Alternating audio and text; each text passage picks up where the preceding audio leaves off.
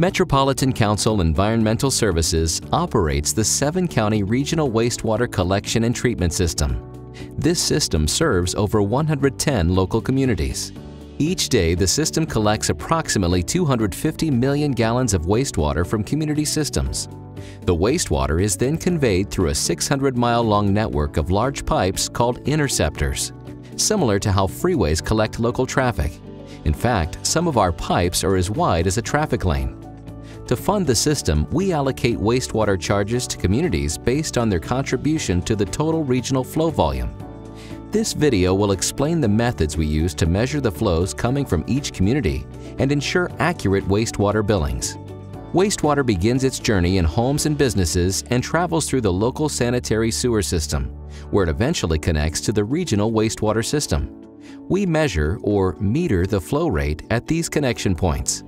Once flow reaches one of our 200-plus metering stations, its flow rate is recorded using one of two types of meters, flumes or magnetic meters. When the wastewater is flowing by gravity, the flow is measured using a specially shaped channel called a flume. Due to a flume's precise shape, there is a direct relationship between the depth of the flow and the flow rate. By measuring the water level at a specific point in the flume, we can accurately determine the flow rate. When the wastewater is being pumped or flowing through a completely full pipe, we use a magnetic meter or mag meter to measure the flow.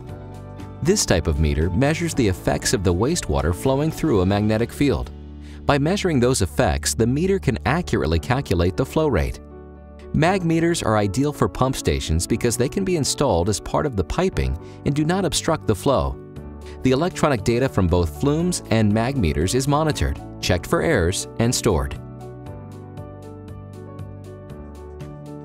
Both types of meters need to be installed and maintained properly. With flume meters, the flow calculation relies on the dimensions and orientation of the channel. It is essential that installation is precise and the flow remains free of debris. With mag meters, the sensor must be located where the pipe is completely full and flowing smoothly. Because accuracy is so important, we regularly maintain each meter to ensure it is reading properly. We use meter data to calculate each community's share of the system's costs. The information is also used to monitor system performance, plan for system upgrades, and determine if there is excess runoff or groundwater getting into the system. Our flow data is now available to our city customers through our customer portal. To access the portal, just go to our website, click on Wastewater and Water, and then select the Customer Portal. Metropolitan Council Environmental Services strives to provide the best possible customer service to the region. One way we do this is to have a fair and transparent billing system.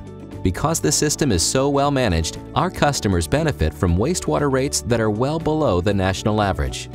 To learn more about your regional wastewater conveyance and treatment system, go to metrocouncil.org and search how it works.